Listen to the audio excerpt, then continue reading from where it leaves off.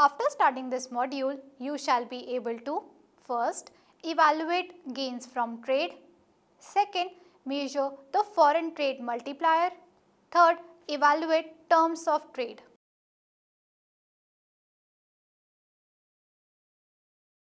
Gains from trade.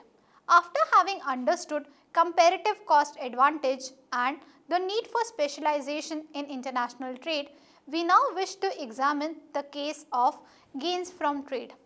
In the above section, we have seen how India, although is more efficient in the production of both radios and fans, still India possesses a comparative advantage in the production of radios as opposed to fans.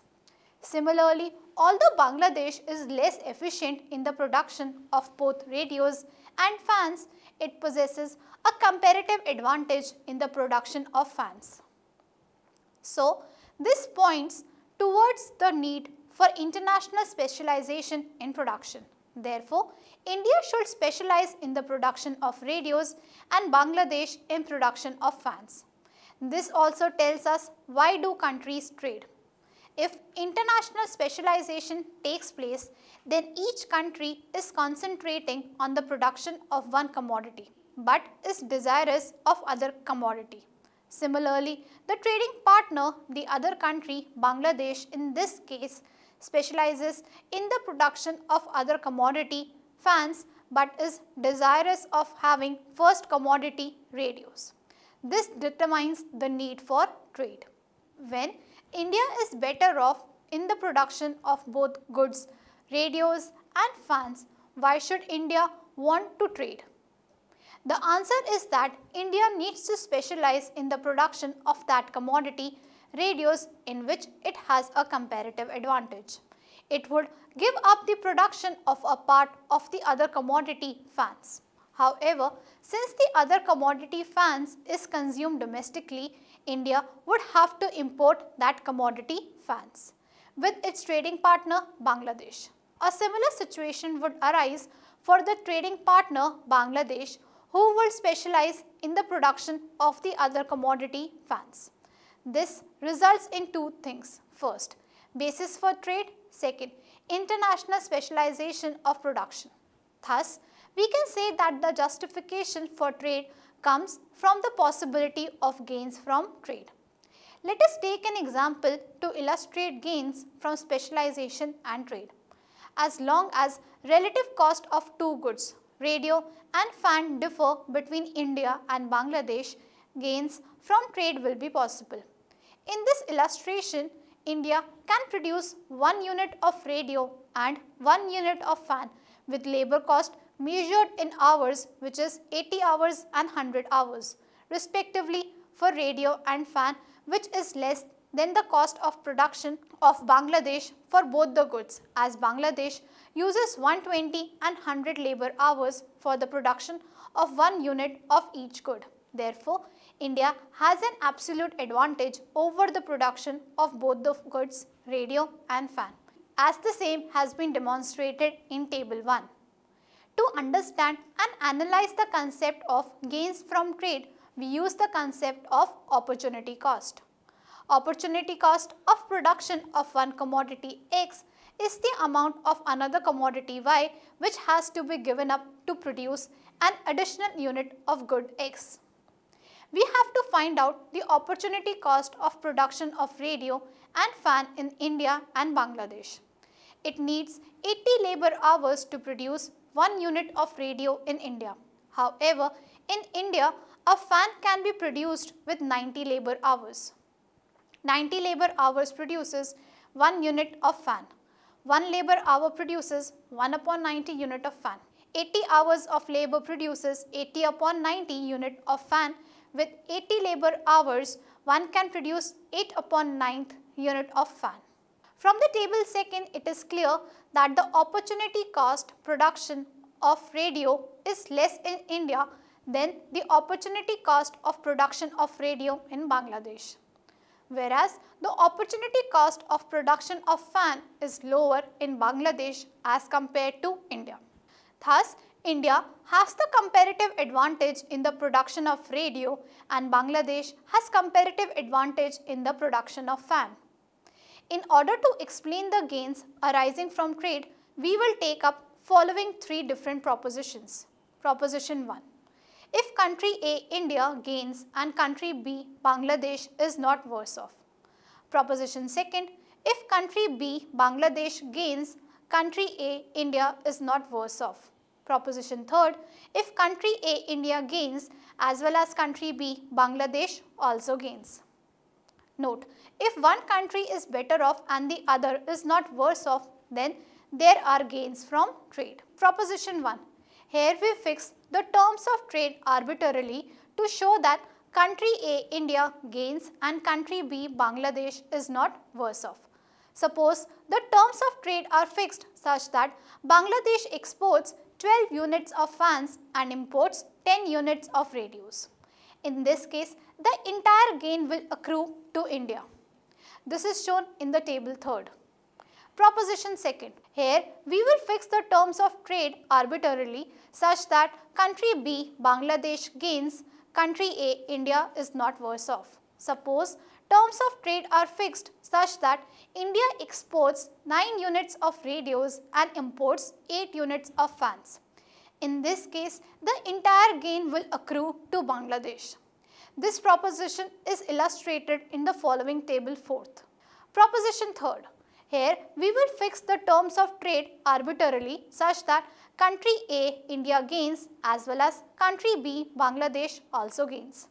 Suppose both India and Bangladesh agree for 1-to-1 trade, that is India exports 1 unit of radio and exports 1 unit of fans, whereas Bangladesh do the same, exports 1 unit of fan and import 1 unit of radio. This is clearly illustrated in table 5th.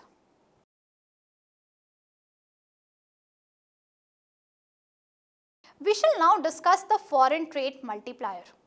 Multiplier constitutes an important edifice of Keynesian theory of employment and income determination. There exist various types of multiplier in macroeconomics. They include investment multiplier, government expenditure multiplier, tax multiplier, transfer payment multiplier, etc. All these multipliers result in change in national income arising out of change in different entities like investment, government expenditure, tax and transfer payment. However, these multipliers relate to a closed economy, which does not conduct any economic transactions with the rest of the world. Once this assumption is dropped, national income will change when export changes. This leads to the concept of foreign trade multiplier. The equation for foreign trade multiplier is Kf is equal to 1 upon MPS plus MPM, where MPS is marginal propensity to save, S upon Y, and MPC is marginal propensity to import, M upon Y. Therefore, the smaller the MPS and MPC, the larger will be the value of foreign trade multiplier and vice versa. Hence, foreign trade multiplier is Kf is equal to 1 upon S plus M. It is thus evident from the above equation that smaller the leakages, that is smaller the MPS and MPM, the greater the foreign trade multiplier and vice versa. Foreign trade multiplier may be defined as the amount by which national income of a nation will be raised by a unit increase in domestic exports. It is based on a fundamental assumption which is the basis of operation of varied types of multiplier as mentioned above. The assumption relates to existence of unemployed resources in the economy. The reason is well understood. For additional income generation, production must expand. Such an expansion is made possible by two factors, one relating to demand while the other relates to supply. First, there needs to be a source of additional demand for output. It does not matter which leads to rise in demand. It may be rise in investment, rise in government expenditure, fall in tax and rise in transfer payment made by government. While any one among them provides the additional demand for output, they lead to a rise in output and income insofar as unemployed resources are available in the economy. It just needs to be added that if the source of rise in demand does not relate a foreign currency in the form of export, we have a new concept of foreign trade multiplier, which like other multiplier changes income, but unlike the rest relate to a phenomena which does not emanate from the domestic economy. We need to be aware of all the assumptions of the concept of foreign trade multiplier before an explanation of the process leading to change in national income due to change in export. Assumptions of foreign trade multiplier. Existence of unemployment of resources in the economy needs to be assumed. If this assumption is not fulfilled, it will not raise income consequent to a rise in export. Price will rise instead of output and income. Second, one needs to assume an open economy where there are economic transactions with the rest of the world. Third, we are assuming a small economy. The significance of the assumption must be understood. In the discussion of investment multiplier, investment is assumed to be autonomous. That is, it is assumed to be independent of national income. In order to simplify the analysis of foreign trade multiplier, one needs to make a similar assumption about exports. However, this has a very significant implication. It needs to be remembered that exports of the one country are imports of the trading partner, which depends on its national income. Now, there need not be appreciable increase in income of the other country which is exporting from the country in which production for such export is taking place. For this to happen, the concerned country need to be small, so that changes in the national economy need not produce a large impact on the national income of its trading partner. The assumption of a small domestic economy will ensure this. Fourth, we are keeping investment, government expenditure, tax and transfer payment to be constant, so that change in national income may be explicitly linked to change in export. Let us understand this concept with the help of this illustration. Suppose S savings is equal to 0.3 and M imports is equal to 0.2. Then Kf is equal to 1 upon 0.3 plus 0.2 is equal to 1 upon 0.5, which is equal to 2. That is, an increase in export income of rupees 100 crore will lead to an increase in national income of rupees 200 crore when Kf is equal to 2. The process of foreign trade multiplier can be understood in the table shown. Let us look into the diagrammatic illustration. In the figure given, national income has been shown on x-axis and savings, investments, exports and imports have been shown on y-axis. The horizontal line marked Kx represents exports. The savings and imports function are represented by a line with a positive slope marked S plus M. Initially, the economy is in equilibrium at OY level of income where savings plus imports are in balance with exports at point E. Now, let us assume that there is an autonomous increase in exports so that the export function is shifted from Kx to Kx1. This increase in exports causes an injection of income of the exporting country to rise by more than the amount of new income from exports, because people spend most of their additional income on domestic goods and services. Only part of the additional income will leak out by way of savings and imports. Suppose that the autonomous increase in exports amount to rupees 100 crore and the income will be rupees 200 crore because S plus M is equal to 0.5 and value of Kf is equal to 2. It becomes clear from the figure 1 that new equilibrium is established at OY1 level of income where savings plus imports are in balance with new level exports. clearly depicts the multiplier effect of the autonomous increase in exports because delta y is greater than delta x. How large the expansionary effect on national income will be from a given increase in exports depends on the slope of the savings plus imports schedule. This slope obviously depends on the marginal propensities to save and import.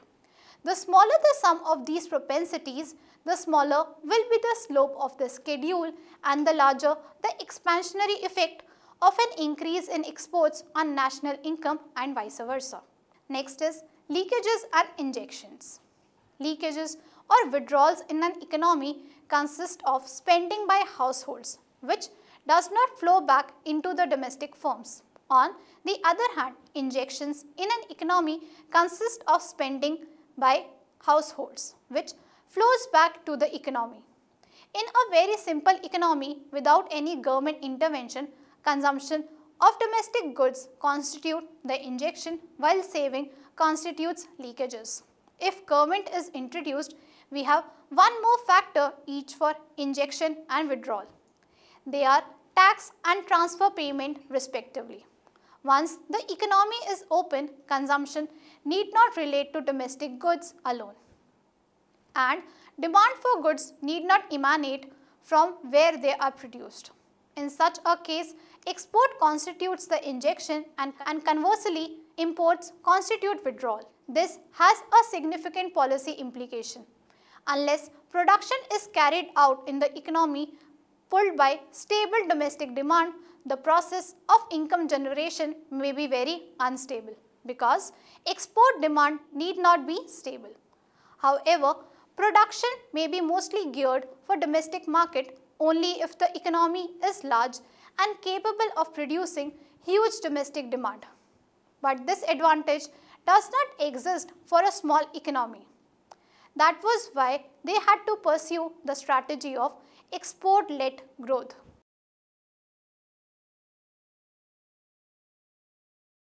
Let us now discuss the terms of trade. Different sectors in an economy trade with each other. For example, while agriculture sells wheat to industrial sector in turn sells tractor to agriculture. Both sectors pay a price for the goods they buy from each other. But the producers belonging to a sector are not as interested in the price they get for their products. Even when they get a high price for their product, the product they want to buy may be even costlier. What actually they are interested is what is the rate at which they can convert what they produce into what they want. For example, what is the quantity of the good they got in exchange for the unit of good they sold for each unit of product. This brings us to the concept of terms of trade between the two sectors, which measures the rate of exchange of one good or service for another when two sectors trade with each other. Terms of trade so defined refer to terms of trade between two sectors of the same economy. In the current context, we need to define the concept in an international context in which two sectors do not belong to the same economy but different economies. For example, we may think of agriculture sector in Indonesia is exporting rice to Germany and importing machines from Germany. In the changed context, the basic concept remains the same and terms of trade for Indonesia implies the quantity of machines that can import for per unit of rice exported to Germany. Similarly, one can define the terms of trade for Germany. Clearly, terms of trade for Indonesia and Germany are inversely related. If Indonesia can get a larger number of units of machine for each unit of rice sold to Germany, terms of trade will favor Indonesia at the cost of Germany and vice versa. In the literature, two measures exist for calculating terms of trade. We start with the first measure, net barter terms of trade. The ratio between the prices of exports and imports is called the net barter terms of trade. It is also called the commodity terms of trade. Net barter terms of trade Px upon Pm PX and PM refer to export price index and import price respectively. If export prices are rising faster than import prices, the terms of trade index will rise, and it is said that the terms of trade become favorable to the country. This means that fewer exports have to be given up in exchange for a given volume of imports. On the other hand, if import prices rise faster than export prices, the terms of trade have deteriorated. A greater volume of exports has to be sold to finance a given amount of imported goods and services. The direction of change in the terms of trade is determined by the exchange rate and rate of inflation. Next is evaluation of the measure. The concept of net barter terms of trade is accepted as a useful device for measuring short-term changes in trading positions. It also serves as an important index expressing the purchasing power of exports in paying for imports. However, the problem with this measure of terms of trade is that it ignores the quantum of trade and hence cannot reveal anything about the behavior of the balance of payment. Next is income terms of trade. The concept of net barter terms of trade has been improved by G.S. Dorrance, who formulated the concept of income terms of trade. Income terms of trade refer to the ratio between the values of export to the import prices. In other words, income terms of trade are the net terms of trade multiplied by volume of exports. Symbolically, income terms of trade is equal to NBTT into QX is equal to PX into QX upon PM, where Q is equal to volume of exports and NBTT is equal to net barter terms of trade. Evaluation. The income terms of trade determines the volume of imports that a country can obtain with the export earnings and hence indicate nation's capacity to import. The concept of income terms of trade has two major drawbacks. First, the income terms of trade cannot indicate the country's total capacity to import.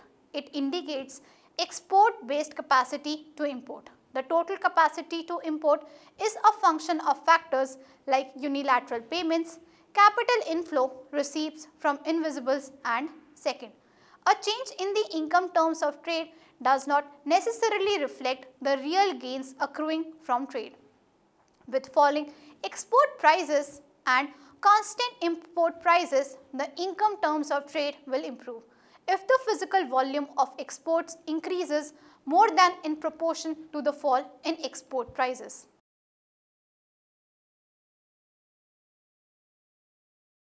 Let us summarize our discussion so far.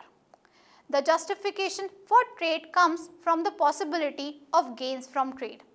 Gains from trade refer to the net benefits to nations arising from allowing increased trade with each other. Countries can reap the gains from trade by specializing in the production of that commodity in which it has comparative advantage and importing that commodity in which it has less comparative advantage, leading to international specialization of production. There can be different magnitudes of gains from trade depending upon the terms of trade fixed.